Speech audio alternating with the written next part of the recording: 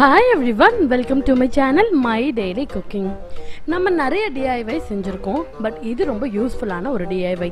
அப்படியே வீட்ல இருக்க பொருளை வச்சு செய்யக்கூடிய ஒரு DIY. அது என்னன்னு பாத்தீங்கன்னா ஆன்டி ஏஜிங் லோஷன். இந்த லோஷன் பாத்தீங்கன்னா ரொம்ப சாஃப்டாவும் அதே மாதிரி வீட்ல இருக்கக்கூடிய எளிதில் கிடைக்கக்கூடிய பொருட்களை மட்டும் வச்சு பண்ணியிருக்கிறேன். ரொம்ப ஈஸி, அதே சமயம் ரொம்ப எஃபெக்டிவா இருக்கும். நீங்க விடாம 10 ல இருந்து 15 நாள் யூஸ் பண்ணீங்கன்னா கண்டிப்பா உங்களுக்கு டிஃபரன்ஸ் தெரியும். இதுக்கு மெயின் இன்கிரீடியன்ட் பாத்தீங்கன்னா பாதாம். மெத்தட் எல்லாம் பாத்தீங்கன்னா ஊற வச்ச ஒரு 15 ல இருந்து 18 வரைக்கும் எடுத்துக்கோங்க. அதுக்கப்புறம் விட்டமின் இ ஆயில், அப்புறம் வந்து sweet almond oil, rose water, aloe vera gel, அவ்வளோதான். இது எல்லாமே நமக்கு ஈஸியாக கிடைக்கும். ஊற வச்ச பாதாமோட தோலை வந்து நீங்கள் இந்த மாதிரி நீக்கி எடுத்துருங்க. ஓவர் நைட் ஊற வச்சிங்கன்னா பெட்டர், பட் டைம் இல்லைன்னா ஒன்றும் பிரச்சனை இல்லை ஃப்ரெண்ட்ஸ். நீங்கள் வந்து சுடு தண்ணியில் ஒரு 15லேருந்து 20 நிமிஷம் வரைக்கும் ஊற வச்சிங்கனாலும் இதே மாதிரி எடுத்துடலாம். ஸோ நம்ம ஏன் நிறைய பேர் கேட்பீங்க ஏன் நீங்கள் தோலோட போடல அப்படின்னுட்டு. அப்படி தோலோட போடுறப்போ என்ன ஆகுதுன்னா அந்த லோஷனுக்கு வந்து ஒரு ஸ்மூத் கன்சிஸ்டன்சி வர மாட்டேங்குது. இப்போ நான் வந்து ரோஸ் வாட்டர் எடுத்துருக்கிறேன். நம்ம உரிச்சு வச்ச பாதாமை வந்து ஒரு மிக்சி ஜாரில் சேர்த்திக்கோங்க. அதோட கொஞ்சமாக வந்து ரோஸ் வாட்டரை ஆட் பண்ணிக்கலாம். பாதாமை ஃபைனாக நம்ம அரைக்கிறதுக்காக தான் ரோஸ் வாட்டர்.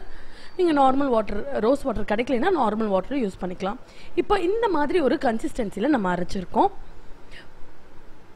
உங்களுக்கு க்ரீம் டைப்பில் வேணும்னா நீங்கள் இன்னுமே திக்காக அரைச்சிக்கலாம்.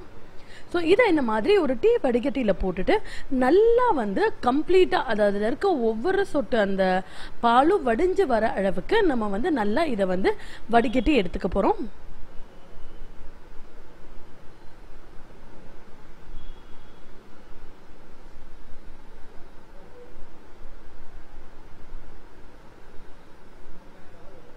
இப்போ நீங்கள் பார்த்தீங்கன்னா தெரியும், நான் வந்து கம்ப்ளீட்டாக ஒரு சொட்டு கூட விடாமல் நல்லா அதோட எல்லா ப்ராப்பர்ட்டிஸும் இறங்குற மாதிரி கம்ப்ளீட்டாக எடுக்கிறேன். நான் வந்து ஸ்பூனில் பண்ணுறேன், பட் உங்களுக்கு பிரச்சனை இல்லைன்னா நீங்கள் கையிலையும் பண்ணலாம். இதோட 1 டேபிள் ஸ்பூன் அளவுக்கு விட்டமின் இ ஆயில் ஆட் பண்ணுறேன்.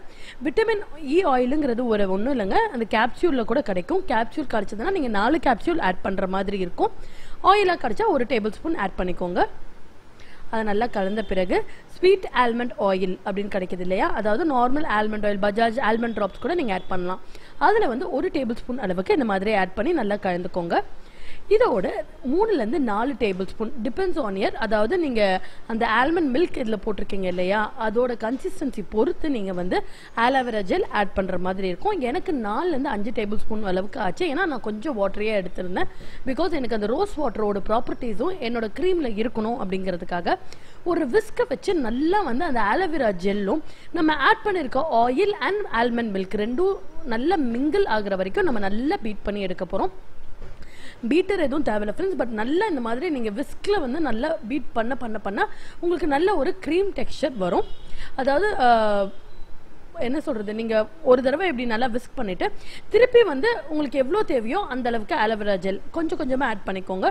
பிகாஸ் குறிப்பிட்ட அளவு நான் ஆலோவேரா ஜெல் சொல்ல முடியல, பிகாஸ் ஒவ்வொரு தடவையும் நான் பண்ணுறப்பையும் ஒவ்வொரு தடவையும் நமக்கு எந்த அளவுக்கு அந்த பாதாமில் இருக்கிற பால் வெளியில் வருதோ அந்த அளவுக்கு ஆலோவேரா ஜெல்லோட அளவு வந்து மாறி வருது. ஸோ நம்ம யூஸ் பண்ணுற பாதாமோட குவாலிட்டியை பொறுத்து தான் நம்ம ஆலோவேரா ஜெல்லை வந்து யூஸ் பண்ண முடியுது. ஸோ அதுக்காக வேண்டி நான் வந்து மினிமம் 3 டேபிள் ஸ்பூன் போடுங்க. பட் நீங்கள் உங்களுக்கு எந்த மாதிரி கன்சிஸ்டன்சி வேணுமோ அந்த அளவுக்கு நீங்கள் வந்து கூட்டவோ குறைக்கவோ செய்யலாம்.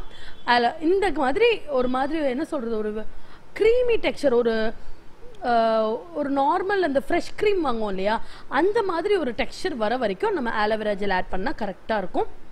ஸோ இந்த டெக்ஸ்சர் வந்தோடனே இந்த மாதிரி நீங்கள் ஒரு பழைய கண்டெய்னரில் ஸ்டோர் பண்ணி வச்சுக்கலாம். வெளியில் வைக்கிறதா இருந்தால் 15லேருந்து 20 நாள் வரைக்கும் தான் ஃப்ரெண்ட்ஸ் வைக்க முடியும். இதே ஃப்ரிட்ஜில் வச்சிங்கன்னா 3லேருந்து 4 மாதம் வரைக்கும் வைக்க முடியும்.